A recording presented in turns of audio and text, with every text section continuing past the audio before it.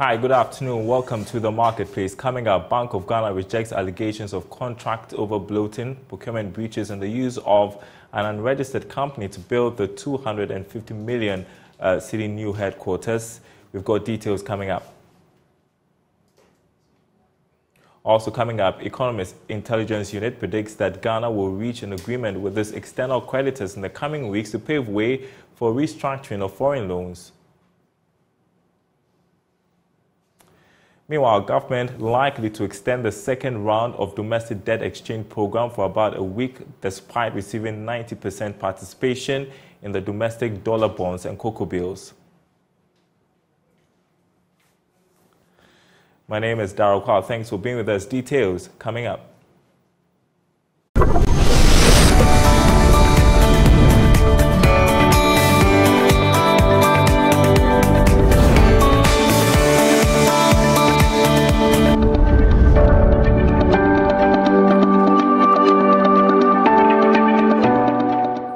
Thanks for staying with us, everyone. The Bank of Ghana has rejected allegations of contract over bloating, procurement breaches, and the use of an unregistered company to build a 250 million city new headquarters. The bank has been engaging the media on recent developments about its headquarters and the 61 billion cedi loss amidst pressure from the minority in Parliament and the NDC for the governor and his deputies to resign. The Bank of Ghana Governor, Dr. Ernest Addison, who addressed the press conference, said the central bank's current financial position will not be negatively impacted by the losses.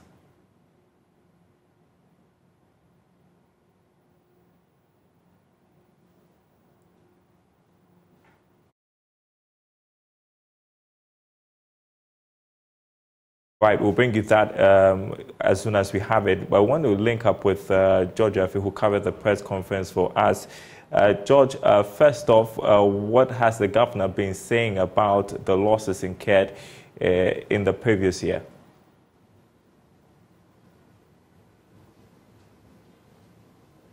So basically, the governor insisted that this was as a result of participating in the debt exchange program, or more of like bonds and government papers that were issued over the year. And Daryl, the governor went back to explain that these are papers that have been issued as far back as 2000 or maybe 1992 rather, covering several financing options that the Bank of Ghana had participated in terms of government bonds. So this loss that was posted in 2022 was not exclusively as a result of financing issued to support government in the era of the pandemic.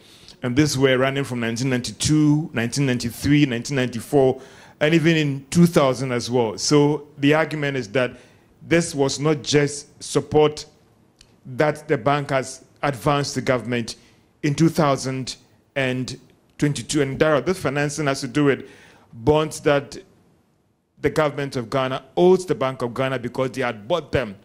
And due to the debt exchange program, government decided to more of pass on a serious haircut to the central bank. And that is why you saw that loss of 61 billion Ghana cedis in 2022, Daryl.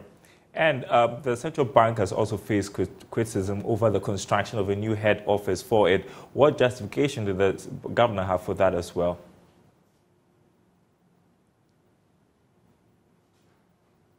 Well, Daryl, earlier on you heard the Bank of Ghana explain about the fact that this building that they are in wasn't fit for purpose, and therefore one of that is a major reason why they decided. And that the decision to even construct this headquarters has, over the years, that decision has been taken by the board and the Bank of Ghana to go ahead with this. He further explained that the decision to go ahead to construct this new headquarters was taken or kickstart in 2019.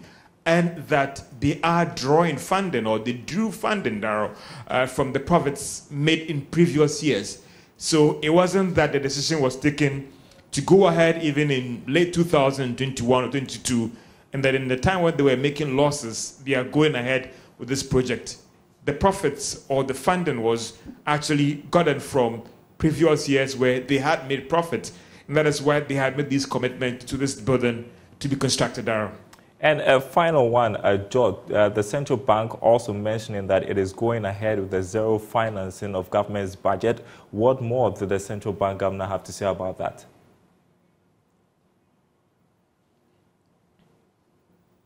So there have been concerns or argument that the Bank of Ghana has been in the practice of that they've always been financing government.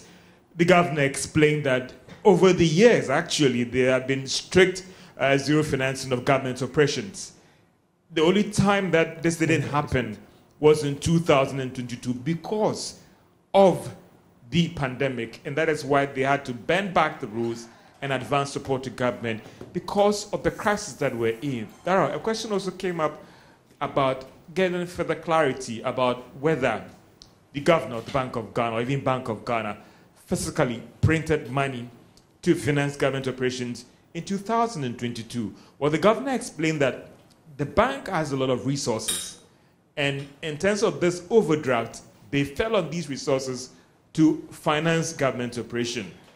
They didn't go out there to print French currency notes to support government operations, and that is what the governor said in trying to clarify how the financing was done for government in last year during this press conference, Daryl. Quick one, George. Was he asked if he intends to resign?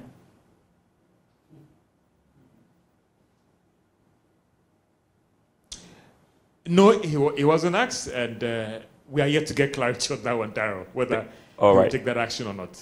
Thank you. Thank you very much, George Yafe, with that update from the head office of the Bank of Ghana.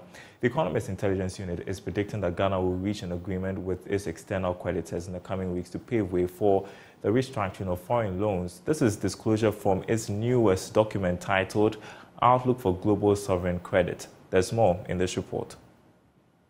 This will come as a piece of good news for the country, as it will be on schedule to begin its external debt restructuring. According to the UK-based firm, Ghana has advanced with its negotiation for external debt restructuring. The country, in December 2022, requested a bilateral debt restructuring under the Common Framework for Debt Treatments supported by the G20.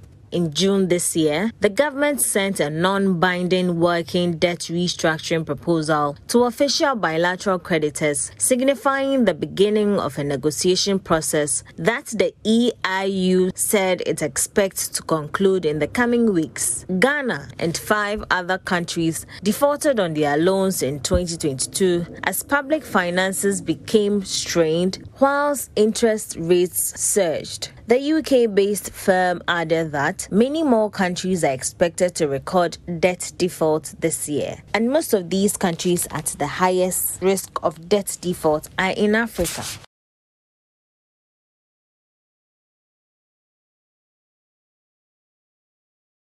Meanwhile, the government is likely to extend the second round of domestic debt exchange program for about a week. This is despite receiving about 90% participation in the domestic dollar bonds and cocoa bills. Here's more.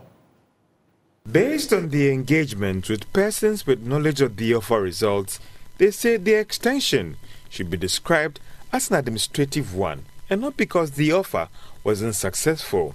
This because the domestic dollar bonds and the cocoa bills had about 90% participation. However, when it comes to the pension funds, most of the fund managers wanted some extra time to properly collate the offers that have come in. Hence the need for this administrative extension. The offer, which began on July 14, has already been extended by once already. Government is hoping to restructure 60 billion Ghana cedis worth of bonds in this last round of domestic debt exchange program. That is, the domestic dollar bonds, the cocoa bills, and the pension funds. The holders of these funds are expected to exchange their papers for new bonds. Sources say based on this result, government can see that it has technically concluded the domestic debt exchange program. This should help the country in securing the second round of IMF cash by the end of this year. Now, interest rates surged on the money market to 31.08% as the government's borrowing spree on the domestic market continued. According to results of Treasury bills auctioned by the Bank of Ghana, The government got 3.45 billion cedis. That's 12.91% lower than the ambitious targeted amount of 3.96 billion cedis. On Zoom with us is Patrick Edemagama, who is head of trading at Republic Securities, back from his leave with some analysis. Good afternoon to you, Patrick. Welcome back. So interest rates keep surging on the money market. What's keeping the rates up? Good afternoon, Daryl. What we are seeing is that as the time for the DDP coupon payments is coming near, the target for government also rises in the market. And we are seeing interest rates going up because investors are equally bidding higher than we see in the previous weeks. Also, inflation could also be a reason because we've seen inflation inching up by some basis points in the past week. So we expect that trend to continue for some time. Well, so government got 12.91% lower than its target for the past week during the T-bills auction. Give us a rundown from last week's auction. Well, okay, so we've seen that the 182-day was the most desired for last week. It took about 49% of the total bids accepted against 91-day, inching up to 47% of the total bids accepted, and then 364-day taking 4% of the total bids accepted. The 91-day closed at 26.71%, inching up by 61.55 basis points. The 182-day cleared at 27.88%, increasing by 28.33 basis points, and then the 364-day closed at 31.08%. And so we expect mixed performance on the stock market this week. Tell us how trading went last week and what to expect this week as well. Well, for last week, we saw GCB dominating both trade volumes and values. We expect more interest in the stock this week as well. We saw stocks like Total, Societe, BoG, and GCB increasing in some pesos. We saw losers like GGBL and EcoBank Ghana dropping some pesos to close at 2.52 and 4.32 respectively. Thank you so much, Patrick Edemagama, head of trading at Republic Securities. I appreciate your time with us. You're watching The Marketplace. We want to cross over now to a press conference by political parties in response to the limited voters registration exercise taking place right now. These guidelines outline procedural rules and regulations for the Special Electoral College, which is to elect 5 presidential aspirants for the National Congress in November. The updated operational guidelines have been shared among all aspirants and relevant key stakeholders. Successful balloting casting on Wednesday, 26 July 2023. The Elections Committee, in collaboration with officials from the Electoral Commission of Ghana, successfully conducted a balloting exercise for the candidates for the election. Below is the order in which the candidates would appear on the ballot paper. Position 1, Honorable Kennedy Ahinek Ajepon. Position 2, Honorable Alan Kojo Trematin. Position 3, Honorable Joe Gatti. Position 4, Honorable Kojo Poku. Position 5, Dr. Owusu Afriya Koto. Position 6, Engineer Kwabena Ajepon, Ajepon. Position 7, Engineer Francis Adainimo. Position 8, Dr. Kofi Kunedu Apreku. Position 9, Honorable Bache Ajakon. Position 10, His Excellency Alhaji Dr. Mahmoud Bawumia.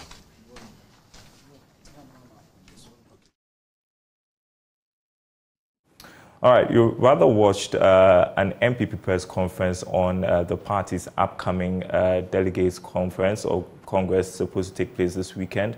We will go back to the political parties press conference on the limited voters registration exercise.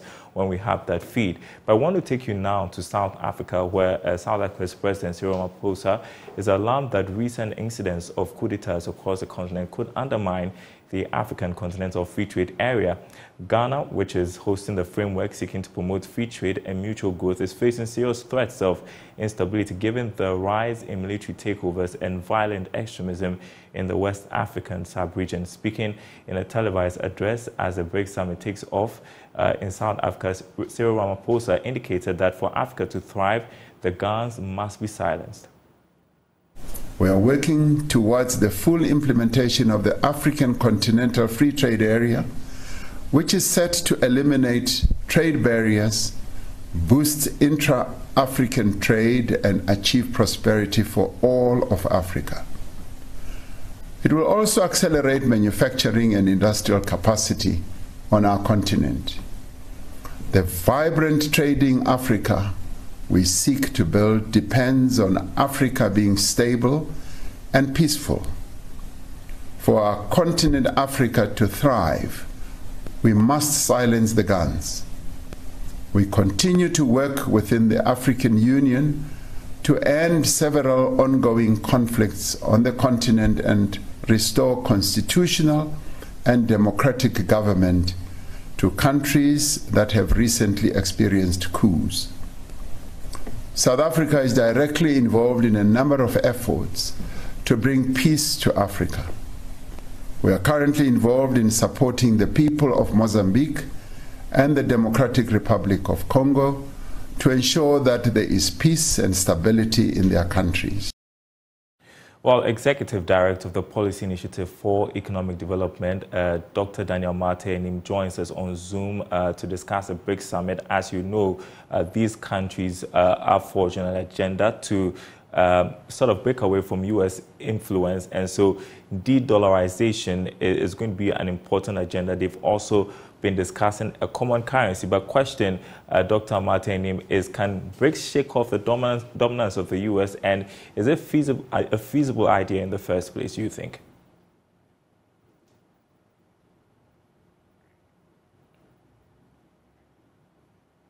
Thank you very much. Yes, that has been the agenda of BRICS over the period, and the idea is to break away from the use of the dollar, have their own currency. And as it stands within the geopolitics as well as the global economics, the United States of America are very mindful about the dollar. And anything that will undermine the use of the dollar, they will definitely come after you. And that has been their position. But interestingly, looking at the BRICS, the likes of Russia, the likes of China, and emerging economies like Brazil, they are economies that are very, very emerging strongly, very dominant, especially China. So that will make it very difficult for the United States even to undermine these economies by whatever tactics. So to me, I think it is a step in the right direction. If they are able to achieve that, what it means is that they will be able to quickly begin to warm up other economies into that bloc.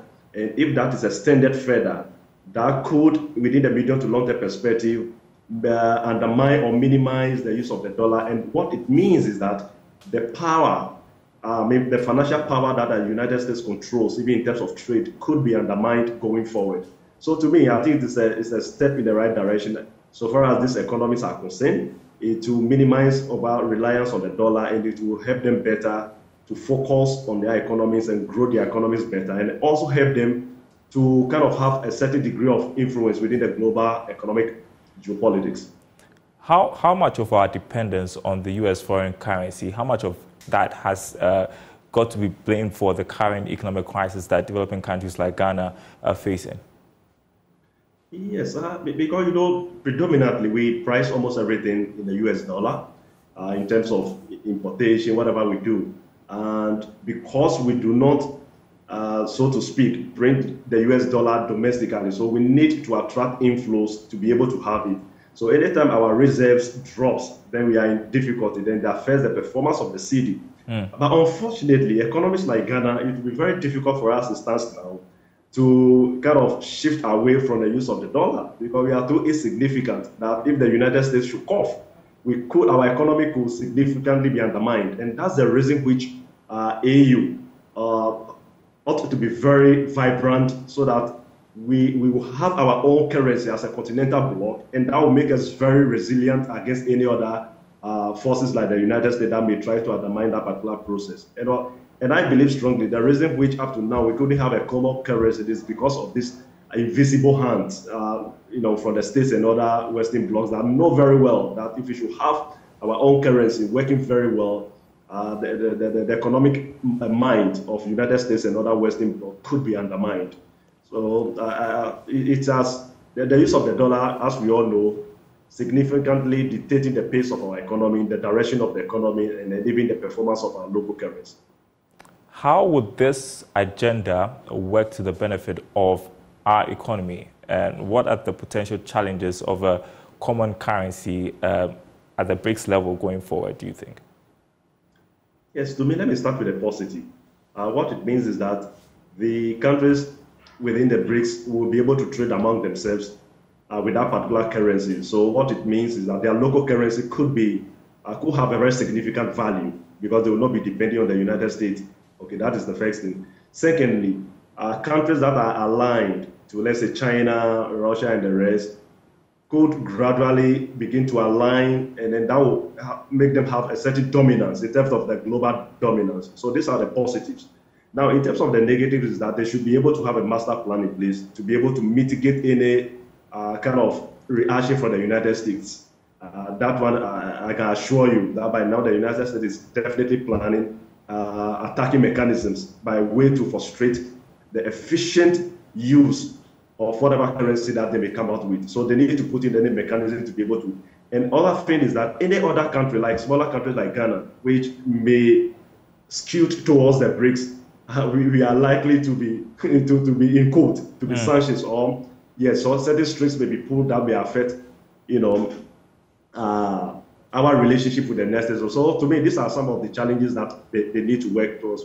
I'm very mindful that with China, with its economic mind, emerging economies like India and then Brazil, as well as the military might of Russia, they should be able to come out with something that should work for them. All right. Before you go, quick thoughts on this story you're following for you. The governor of the central bank addressed the press today, of course, on issues concerning the central bank's losses. It has been justifying its spending, the construction of a new head office, also its financing for government's budget. Mind you, it says that going forward there'll be zero financing for government's budget. Your thoughts on how the central bank has handled the matter so far, and if you support calls for the central bank governor to resign? The call for him to resign is a very difficult one. There are laws. There should be a justification in the sense that he has maybe willfully undermined systems put in place at the Bank of Ghana, deliberately facilitated the kind of losses that we have witnessed from the BoG, the kind of policies that they were pursuing. It is politically motivated. It's not from a professional perspective. And of course, the call for him to resign may be appropriate. I think we've not got into that stage yet. I must admit that looking at the report that came, I'm not so much enthused with some of the happenings, of course, in terms of administrative expenses and the like. But as we all know, some of these expenditures were as a result of the debt estate program, which probably may fall to some extent out of their scope. Now, in respect of the new edifice, my point is that the current edifice was constructed somewhere in 1957 or so when the Bank of Ghana was established. We've got into a state that they having a new edifice shouldn't be a major issue. To me, it is an issue because of the current dynamics within the economy and the amount involved. So BoG explanation that it is not just a one-shop something, but they have made certain investment over the period, and as a result of that, they have what it takes to be able to put out that edifice. If that is factual, then to my mind, I don't think there's anything, because it's an edifice that it become a state property. Okay. So in that sense, No, just conclude on your sentence. Right. So all that I'm trying to say is that I wasn't so much enthused in terms of how issues were handled recently by the Bank of Ghana, but in terms of the edifice, I think if it will not undermine our current economic position, then there's nothing wrong with it. All right. Thank you so much, Dr. Daniel Amate, Executive Director, Policy Initiative for Economic Development. Up next, Money Lab. Hello and welcome to Money Lab. My name is Kofi Poli, Chief Operations Officer of People's Pension Trust. We are continuing our pension tidbits on Money Lab. In our last episode, we looked at how two types of pensions. Today, we are going to look at reasons for having a pension plan. In fact, we are being told that by 2050, 1 in every 5 persons will be 60 years and above in developing countries. It is also a known fact that life expectancy is going up, and therefore there's a need for us to plan our life beyond our working life. And this is why we need to look at income security in our old age, and that's how CAMP pension fits in. We will continue the reasons in our next episode. Thank you for being with us. All right, and that's our program this afternoon. Thanks for watching, everyone. More news on our website, myjoyonline.com/business.